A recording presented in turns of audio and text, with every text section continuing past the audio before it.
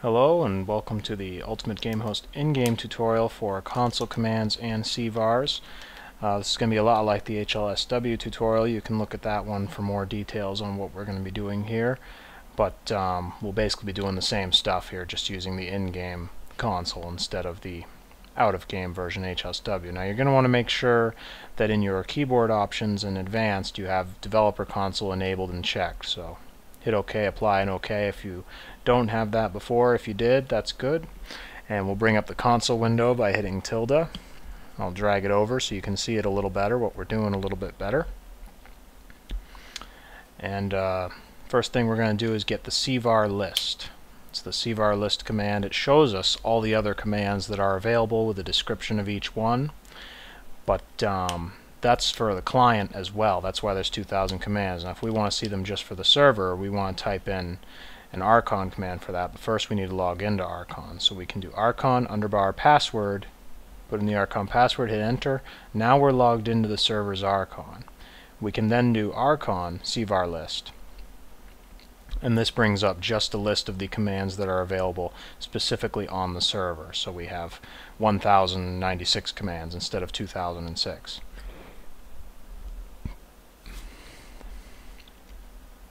Now going to some of the commands that we have used before, if we type mp flashlight, mp underbar flashlight for instance, we'll notice it says it's 0.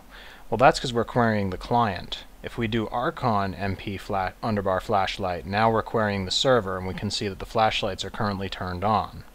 So let's say if we wanted to change that, let's go ahead and type in archon mp flashlight quote 0 quote, hit enter on that command. And now if we look in the game, we can see server CVAR changed to 0 for mp flashlight. We can go back to the console, change it to 1. There it is again. Flashlights are enabled. You can see it working there. And we can do one of the other commands, SV all talk, so you can hear what the other players are saying.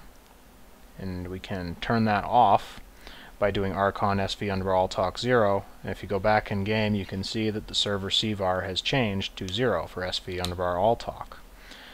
And we can set it back to 1. I usually prefer being able to hear everyone.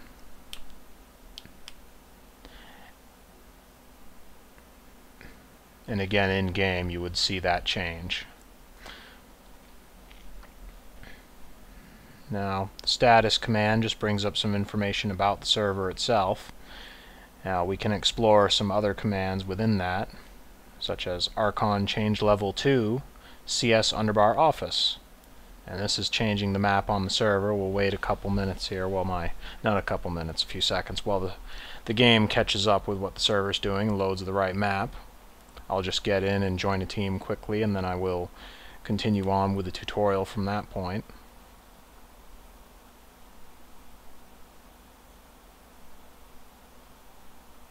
Okay, so we're loaded up.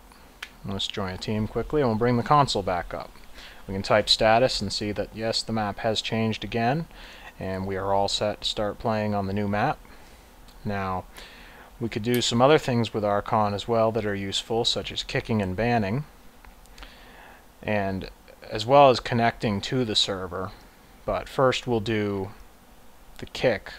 I'll show you the connect command, and then we'll do a ban command to end the tutorial. So if we look at archon space kick, we can see what the usage says, kick and then name. So we need to type archon kick and then a name. So in this case, archon kick and then -UGH space demo is the name. I hit enter, I get kicked instantly. Pretty simple. You can close that out. Console's still up. We can do a connect statement. We'll paste in the server IP there. And then semicolon is used when you have two commands you want to put on one line. So in this case we need to do a connect, semicolon, and then password, because the server has a password, and then just type the password there, hit enter, and we're connecting to that passworded server. Pretty simple, pretty easy, and we're back on the server now. We'll just join another team and get the console back open. Now we can investigate the ban command a little bit. Now, so if we try archon ban, for instance, well, that command is unknown. Archon ban doesn't exist. However, Archon ban ID does. There's also a ban IP option, but ban ID is a little better at keeping people out. So if we do status, we can get the Steam ID or the user ID of the player that we want to ban. So that's mine, so I'm going to copy that.